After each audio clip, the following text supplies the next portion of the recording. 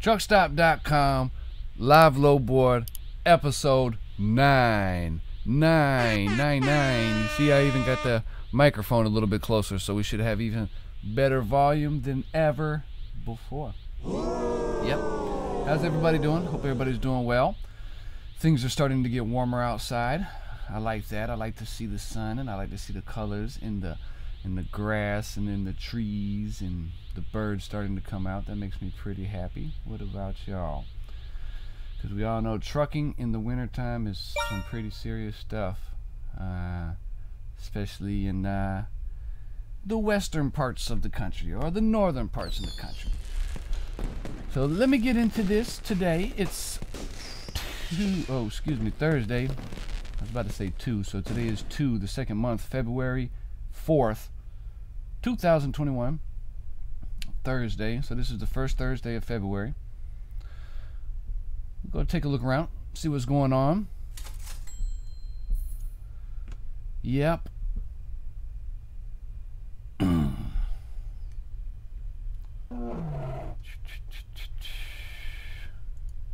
Yeah, today has been an interesting week. Fun week. Alright, let's see here. Oklahoma City. Let's do a new place here. Let's do Indianapolis. Indianapolis, Indiana. I'll take this down to 150 miles because actually I'll do 175, but I'm pretty confident in Indianapolis with a flatbed. I'll do well within 150, 175. There should not be any real reason to go much further out than that on the radius. Episode 9. So yeah, since last episode, my store became open. My store is officially open now, where it's completely automated and you can go in and purchase my book, the one that I wrote, over 300 pages.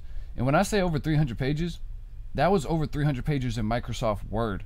Like chapter 1 is 81 pages in the PDF format. The one that is in my store, that's 81 pages, and that's only one chapter out of 30. So really I haven't counted them up yet. So if somebody wants to count them up and let me know, I'll do it once I have a little bit more free time. But the page count for what's on my book on the store is probably more like 500 pages. That's what I'm thinking. About like 500 pages. Maybe even more than that. Because I think just this... See, let's pull it up real quick. Because just the... yeah, it's on my desktop. Let me see. Will this record my desktop too? No. Oh, it's not going to pull it up.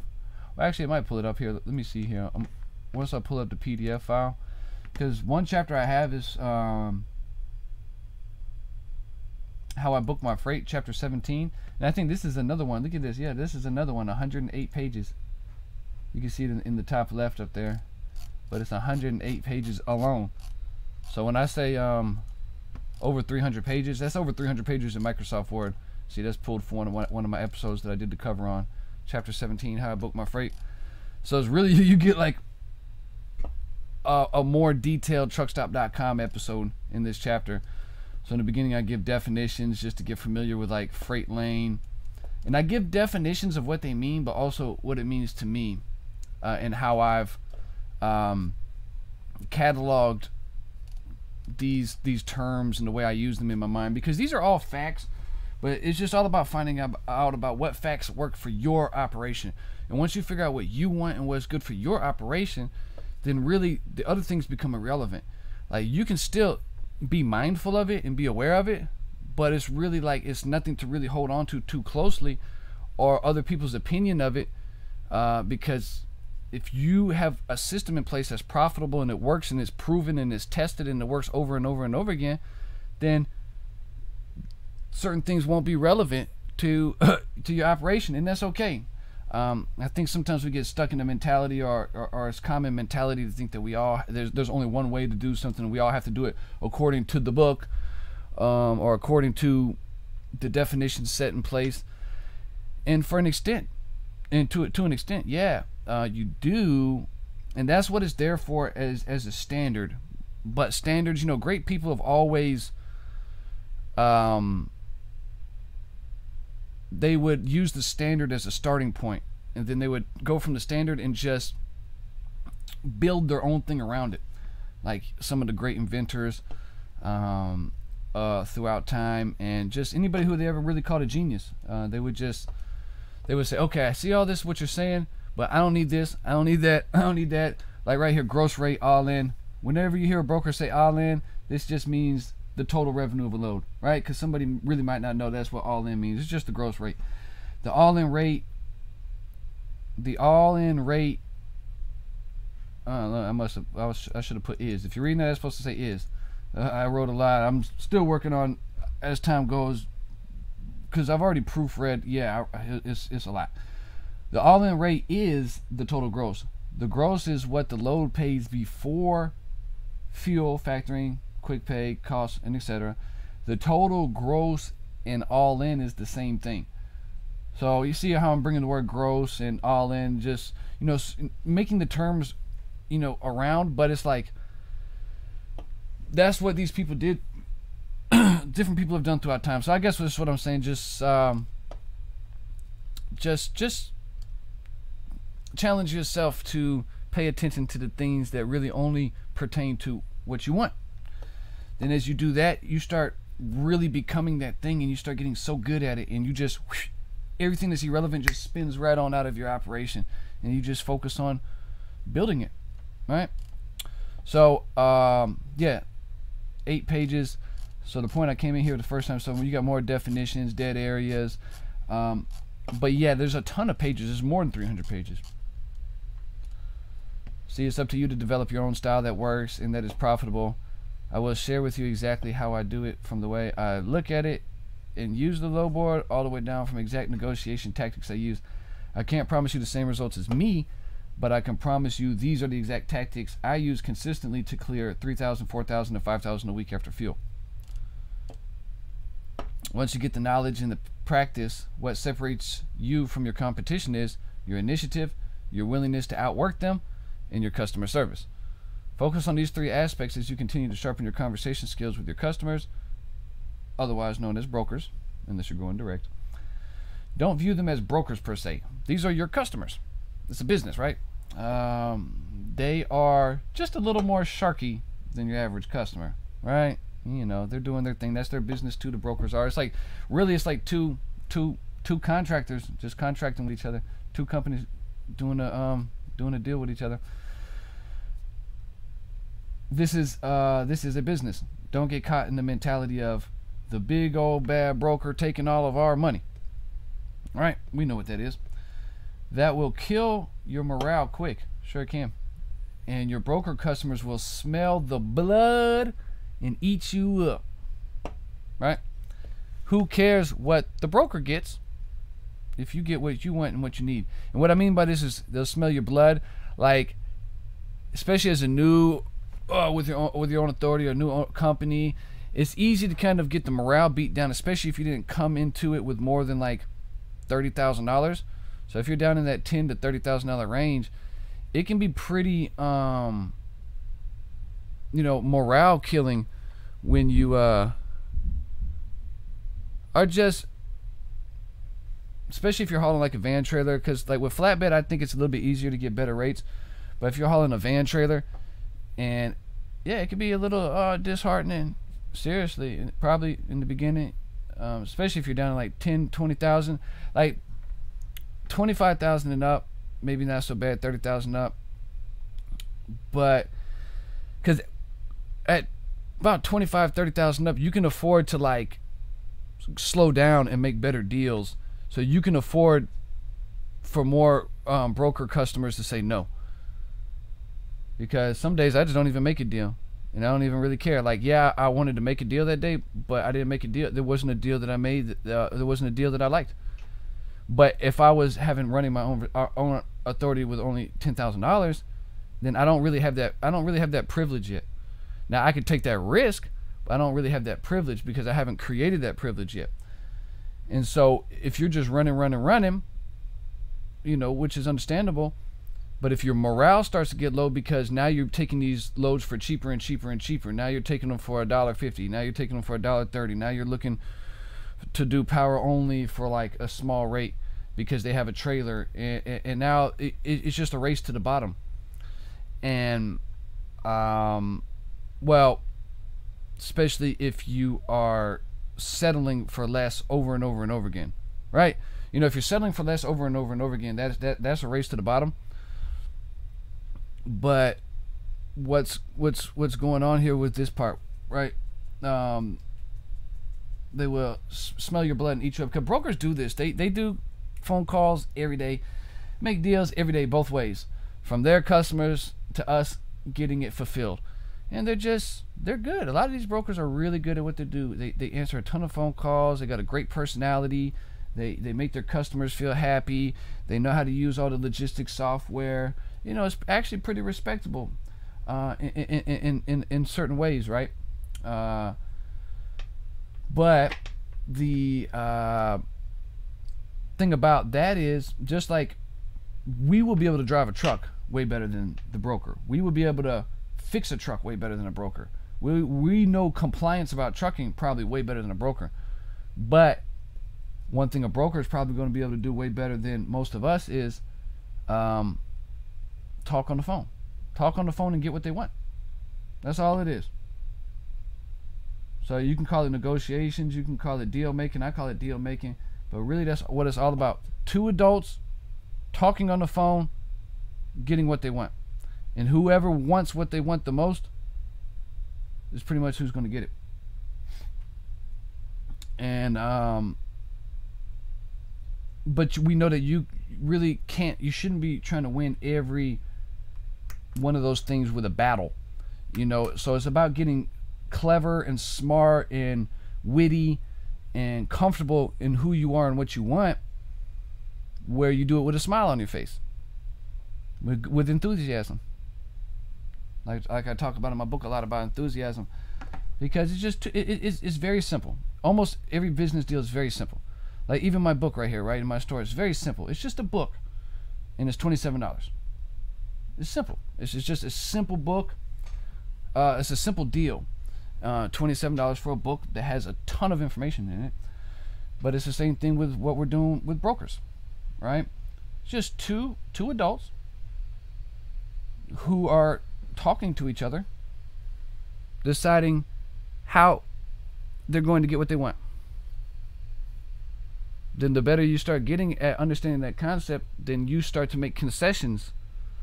So, you know, and both sides make concessions. So both people, so you can get what you want while this person gets what they want. Those are the deals I like to make. You know, I like to make both people win. It just makes it better. I think a better energy for me. Cause yeah, I can make a little bit more by like just being super sharky, but it's all right. There's my times and moments where I do my real shark, not real sharky stuff, but where I'm really just put my foot down and just like be a little outrageous on certain deals. But for the most part, no, I like to make good deals, and a good deal to me is like that. I get what I want, maybe give you a little concession to get what you want, but you respect what I want. So I'm getting what I want. But anyways, when they smell blood for the third time, I'm explaining it again. My bad. That's me doing circles around it.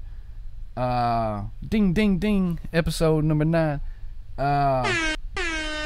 Getting warmed up in here. The blood part is what? So it's just, yeah, because it's happened to me before. It's happened to me, in you know, it's one of those things where it's like this. You've called 10 brokers, 20 brokers, and you're just getting crazy offers, low offers. You call on this low, you maybe don't even want to hardly do it because it's 40,000 pounds or 45,000 pounds. It goes through the mountains, and they tell you a rate, and you do the math on it. You're like, that's like $1.30 a mile. You're like, no, I don't even want to start at $1.30 negotiation. I'll tell you really quickly a number that starts with $2 a mile. Then I'll say my offer is good for 5 minutes and goodbye. So So because so maybe you start to get morale deplenished of morale, right?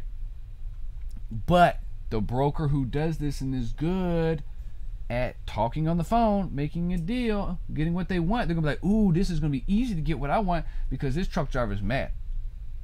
This truck driver is broke, right?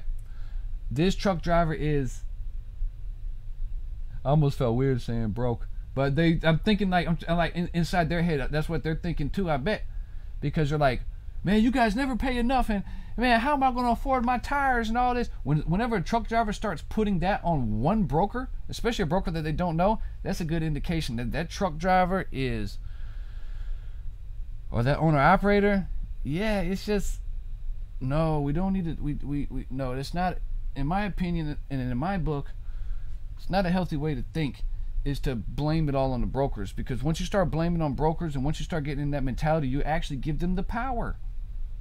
Yeah, you give them the power and they sense the blood on you. That's all that's going on. They know they're in position and they have plenty of trucks that'll take the load, and they see that the blood that's on you. If you say like, how am I supposed to make a living like this, or how am I supposed to do this, once they sense that emotion and that anger, that's the blood. Boom, they got you. They're like, all right, well, yep, that's what it's for. $1,000 to go 2,000. What does this say? No, $1,000 to go 900 miles. You're like, because they smelt the blood on you, they're not going to take you serious. But if you were to come in, like I said, on that better vibration where you are having privilege that you created to turn down whatever deal you don't like. So they sense this. The broker's like, wow, this truck driver's got his stuff together, right? He's like, hey, he's really a trucking company. And then you come in, hey, enthusiasm, right? Everything's fine. It's just business. I want to see if we can make a deal. Let me see what you have. I'll tell you what I have and what I could do. You tell me what you could do, what you can have, and we'll either agree or agree to disagree. That's it. It doesn't have to be anything more than that of an experience. It doesn't have to be emotional. It doesn't have to be anger. It doesn't have to be feeling like you're dealing with the thief. Because at the end of the day, they could be thinking the same thing about us, that we're the thief. They're like, because they look at it like, oh, you guys made $3,500 on this load, but maybe not fully thinking of our true responsibilities of how much money that we have that gets tied up into the business. Via insurance, via maintenance, via fuel, via compliance, which is in the form of other different things if you have your own authority, UCR, 2290 if you're leased, and if you're independent. So it's like, so why not just cut all that out, right? Hold on, let me pull the camera up. So why don't we just cut all that out? That's what I do. Move a little bit slower, get everybody on the phone, and we talk. That's it. We just talk. And I say what I want. That's what I suggest. Just say what you want. It's okay to want stuff. And you either make a deal or you don't. All right, how long have I been recording? Oh, geez, 18 minutes. Should we even go to the low board today? See, I'm setting this light up. I'm going to go ahead and buy one of those little lights. One of those little, like those like selfie, with like the influencer type lights. Just so I can put it right here on my desk. I got one of my other lights that I use for camera and photography. But it's, it's not really, it's not doing what I want it to do. I want a light more in front of me that's not very bright, but it's bright enough to light me up well, because I'm using the laptop camera, my laptop camera, to do this.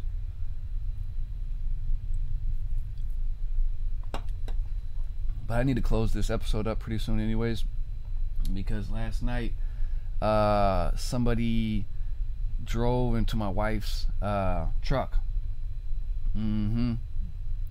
Drove into my wife's truck, her nice F-150 that was completely paid for. She paid for it with cash. Yeah, her own truck, just, and they took it from her. So today, I'm gonna go out with her, and we're gonna go to State Farm. We're gonna go talk to insurance, see what they think about everything, because one thing's for sure, she needs definitely her money. She needs her $7,000 back for that truck, or whatever it was that she paid for it. I think it was that. So, but really, she was really shook up. You know, she's fine. You know, but she was shook up because, you know, smoke went inside the car. The person turned in front of her. Luckily, a firefighter, somebody in the fire department, was there at the intersection and saw the whole thing. So guess who wrote the statement for the city police? The fireman did, and she's not at fault. So she's really she got shook up pretty good, and now she's not at work today. Yeah, which she's pretty much needed at work every day. What she does, she actually does something related to the trucking business too. But so yeah, go talk to them at State Farm, see what's up. Go over there to the tow yard we know in town and go check it out, because it's probably totaled. Yeah, so see maybe about what see I just want to see what State Farm has to offer, and if it's a deal, well, a deal, but might end up just getting one of those pro bono lawyers involved and see what type of case they think it is, because it's one of those things, like, you know, when people say like emotional damage and stuff like that, like stuff like this affects people in different ways. And maybe, you know, I used to think that people were just scamming when they did that, but when I was younger, but now as an adult, I could see that the situation happened. So maybe it's not even really holding the person that wrecked into her accountable, but it's holding the situation accountable. It's like, okay, this situation really happened. She had her truck is now total. She had to sit out there in the cold. She had to wait to get picked up. She had to deal with police. She's not at work, and she had to deal with the smoke in the truck and getting hit. So that was a real experience. It really happened, and that's what I'm saying about it is it's holding the situation accountable more. So see, that's why I need to sit back here or something, huh? Holding the situation accountable, because, you know, that's just unfortunate, especially for somebody like my wife. She's a good person. You know, she's a good person. She doesn't do nothing bad to nobody. She's a good person, you know. So she's just minding her business, working hard, doing what she does well. Boom. She was just coming home. We're about to cook dinner. Yep. So I think that, but do you see what I'm saying? Do you agree? Let me know in the comments. Do you agree? I think that's worth more than just a check to get the truck back, and definitely no, we're not settling on here's $4,000 or $5,000 what your truck is valued at. So I don't know how it's gonna go, but I think with the emotional, I think with the other type of trauma that's involved and everything else that happened, I think this is something that's probably should. We'll see. So that's what's next. I got to start with State Farm. See, that's the way my mind works. I start at the finish line. I'm like, okay, look, we'll go to Creed and take this thing all the way to the finish line if we have to. But let me just see what's now. Let me work my way there. let me go start with step one. Go to the not state police, but to the State Farm. All right, so let's look at a couple loads. 23 minutes in, so let's do about 5 minutes worth of loads. But yeah, but see, the original point that I was making, I hope you see, is that, see, we're still going. Strategically position yourself. There's 100 pages just in this one chapter. So really, it's a lot more than 300 pages. Because, you know, the words, I make the words a little bit bigger so you can read them on the phone and on the tablet better, and do some designing where it makes it more fun to read, and so it doesn't feel like a chore. So you like, you can go from the left to the middle to the right, and the colors and the pictures, and so it makes it more interactive. See, like this, I put reload areas into 5 basic categories: very good, good, decent, bad, very bad. I'll give you an example city of reload area for the type of freight I haul. You see, I like to do stuff like this just to make it really clear to understand, because if it's all just jumbled up as words, it's going to be so much harder to remember it all. See, like very good, Chicago, good, Cincinnati, decent, Dallas, bad, Hartford, Connecticut, very bad, something like Rollins, Wyoming. But yeah, this is 100 pages, so just know that. You know, when you come visit the store,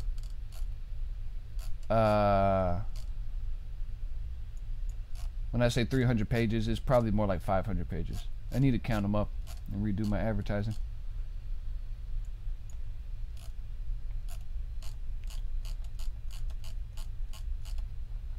So, what was the other thing I was about to say about that? I don't know. Must not be important at the moment. Oh yeah, and I even got these negotiations too. These are pretty cool. These are very cool, actually. I give like 5 different types of examples, and exactly what I would say and how the situation would go. Weekend low, post a rate, asking for more. Yep. So let me get into the truck stop. There was something. There was other. There's another announcement. What was I saying on YouTube? Oh yeah, I'll be building my next store too, because my store that's up right now, that's like my kiosk. That's my kiosk, or like my lemonade stand, or that's my store in downtown, or like that's my coffee place. You know, like those little coffee places where you just pull up in the car real quick and keep going. So, but maybe the coffee place has a bigger coffee shop in town where you can just walk around and sit down. So right now, my truckingtradeseekers.com is like the drive-through version. So you drive through, come and get it fast. But my next store, which is andrewsmethod.com, it will be a slow store. So you just see different products. You're not like pressured to buy anything. You just look and read it, and you know, a lot of the sales pitching slows down, and it's just more of a casual store, and there's different things, and clothing, merch. So just know that too, since I have 500 people here. Okay, 502 people here on YouTube now, and I appreciate all you guys from clicking in and hanging around and going all the way up in this world with me. And now I got something cool to give, right? Get all this for 27 bucks. That's nice. So just so y'all know who's been following me for a while too, that I am going to develop a slower store. Especially now that this one's up and going well and processing transactions. But the store that's up right now is the drive-through version. It's a little bit more fast, so when people come and visit for the first time who's never met me before, it's a first impression. It's like, okay, I see what's going on, and it's a faster store, so I can get you into seeing what I have in my store more effectively. Because if I were just to post a book, it'd be like, oh, that's cool, yeah. But once I show you in this fashion on the quick store, it's just quick to business, like point number 1, point number 2, point number 3, point number 4, and this is what it is. And I think that's good for first impressions.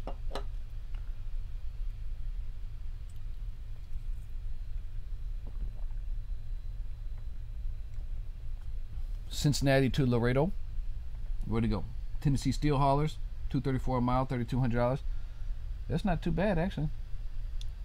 Except for it's 44,000 pounds. I don't ever get too spooked out about Laredo, even though it's not that great for flatbed. But maybe it's because I'm in Louisiana and Texas is close enough, and I'm just like, all right, I'd rather be stuck in Texas than be stuck in like even in like upstate New York or something. I'd rather be in Laredo, Texas than be in like way in upstate New York somewhere, or yeah, or even like a Binghamton or something. Maybe Binghamton is not so bad because you can go down into like Scranton and into a couple other different directions. But I don't know. Maybe it's just I like Texas as a kid, and when I first started, because I think I first started coming to Texas as a truck driver, probably about 21 years old. And I just always liked Texas. There was something about Texas I just liked being there. You got this one for Buchanan Hauling and Rigging. Buchanan Hauling and Rigging. It's good company. I like them. $328 a mile, $3,600. St. Petersburg, Florida. Which one's St. Petersburg? What is that, Tampa? I need to go down there more too.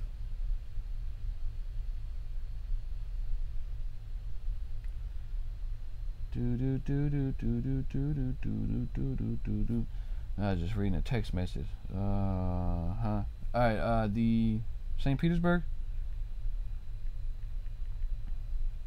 St. Petersburg, Russia. Yep, Tampa. That's right, St. Pete. That's right, St. Pete for short. Ooh, look at that map. I bet you that's a pretty nice place to live. I would like to live somewhere in the outskirts of Tampa. Because I don't think Tampa would, well, never mind. Any part of Florida can really be open to a hurricane eventually. And so, pretty much everywhere in the south. But yeah, that's nice down there. That's one of my favorite beaches is down there is Sarasota. That's one of my favorite beaches in America.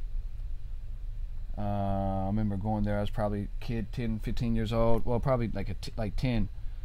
I have a grandmother that was down there at the time when I was growing up in Georgia. We drove down there, and I just remember the beach of Sarasota, just amazing, super soft, just not a blemish in the sand. You can just scoop it up and just let it go through your hands, and it's like the finest mist.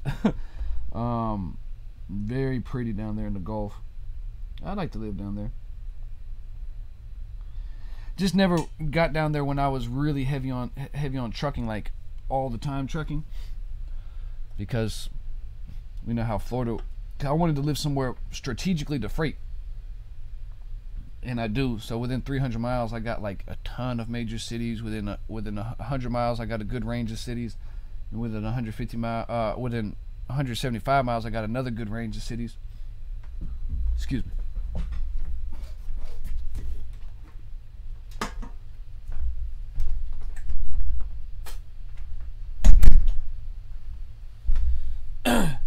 Alright, let me see here. Let's look at another load or two, and I'm going to go ahead and close this episode out.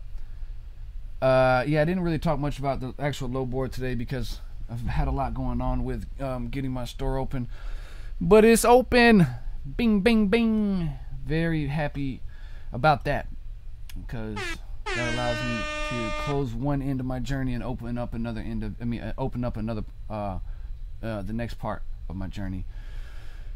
Because that book of mine is real. It's authentic. Took me a long time, quite a while. Well, definitely a long time to gather all the information and to be able to do what I did with it.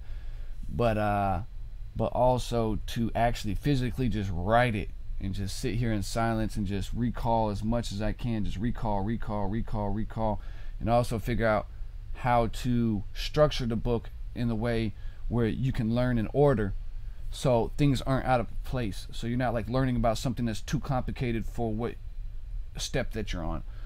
So, you know, this whole process of building it, like, how would I explain it to you if we were in person and we had all night to talk about it? And really, this book of mine is literally like me and you having a conversation, but I don't stop talking for like 2 weeks straight. Like a week or two straight. So definitely, y'all let me know, for everybody who's already watching, if you want to do a certain city trailer type,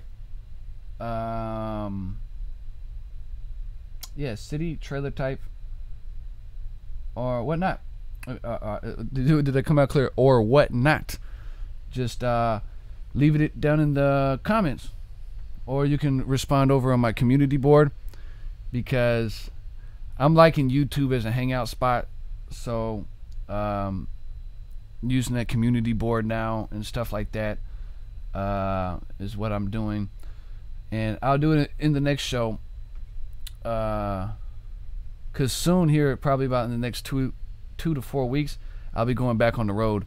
I need to do some stuff with my truck and get it back ready for the road. Something about the winter time happened where I had a little crack in my windshield that I've had for like 4 years, but it's been really little, like smaller than the size of about the size of like smaller than a quarter. It's probably about the size of a nickel.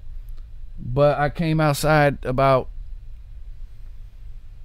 a week or so and noticed that the cold weather that we had, it froze just enough and it made the crack go like, and I was like, geez, I didn't even, man, I tell you, dang. And I went and touched it like this, and it just kept on spreading. So I'm like, yeah, I'm probably gonna have to, actually I am gonna have to probably change it. So I'll be doing that, go drive into town to glass store, put the glass in, because I need, February is my month where I renew everything. So February, this is my month where I'll be, I need to get another DOT inspection, which is I'm going to need a good windshield here in Louisiana, and go renew my IRP, stuff like that. But I'm thinking about getting a GoPro camera, and I will still keep doing these uploads on Thursdays. Why not? It's just something that it's pretty easy for me to do, and it's just more content, keeps it up and going. But yeah, I'm thinking about picking up a GoPro camera before I leave out, or something like that, or even like setting up in a way where, because when I'm on the road, before I open my store, like I'm really like locked into doing my deals, into my work. So we'll see, but I may even be able to make productions out of $3 a mile to go to Arizona. That's a good load. Look at that, 334 a mile, Bennett, and Bennett's gonna pay good, quick. Elkhart, Indiana to West Memphis, Arkansas, 45,000 pounds. So yeah. But yeah, so even a production of something like live, like doing my loads, still screenshotting it, because usually when I'm on the road, I'm using my phone or my tablet. I don't even pull my laptop out, but I'll pull my laptop out and just book my load like this, depending on the situation, because like a lot of times too, I'm already pre-booked like a day or two in advance, so I'm not even really doing live stuff. So we'll see, get a little GoPro camera. They're like $300 now or something, $200 or $300. Take it with me, strap down some loads, do some different things, maybe get some shots driving for the times when I'm not at home running the store. Yep, and doing stuff like this. So that's it for episode 9. I want to encourage you to go check out mytruckingtradesecrets.com if you haven't already, because my store is open. I put a lot of work in getting my store up and running and automated, where every email gets delivered and everything's easy and accessible. As always, I want to thank you for riding on through the year 2021 with me. Y'all be safe, careful, profitable. See you next week. I do have an Instagram page. I'm posting on that now, at Andrews_method. And that is all. You guys be well, be safe, be profitable, be happy, and understand there's more to life than just making money.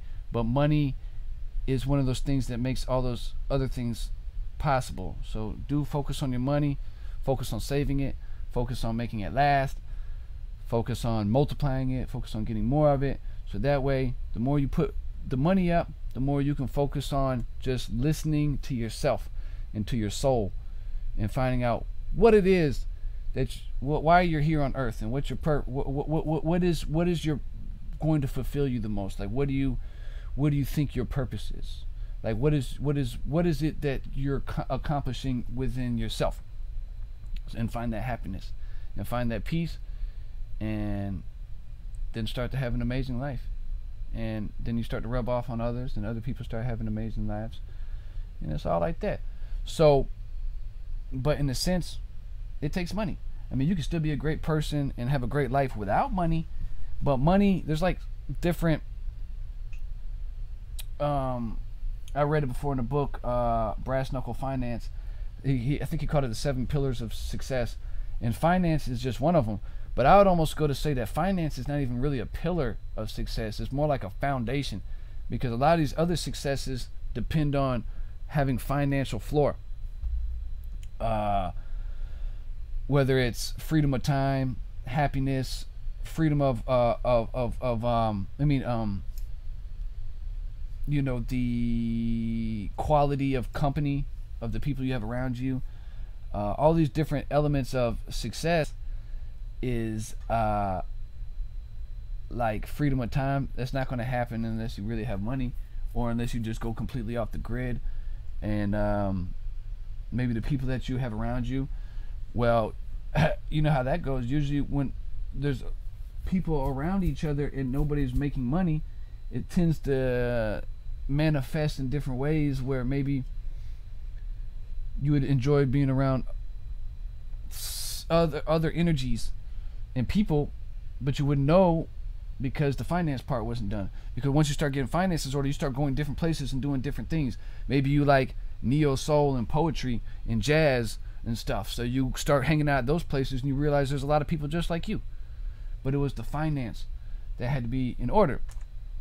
So that's the way I see money. Like, I'm not really much addicted to money or nothing like that, but I understand that money is like I was just saying, the foundation, but money is also the catalyst. Money is potential power. But if you're a good person and you have good intent, then of course money is just going to be good potential power for you. So that's why I like to dig pathways to allow money to come to me, and dig pathways where I can go get money myself, so that way I can just allow that good potential power to accumulate and go from there. And we each do this as individuals, and then we start to see a more, I think, a more enjoyable human experience with finances. Because when for most people, having the necessities in life is going to make them a lot more content and less.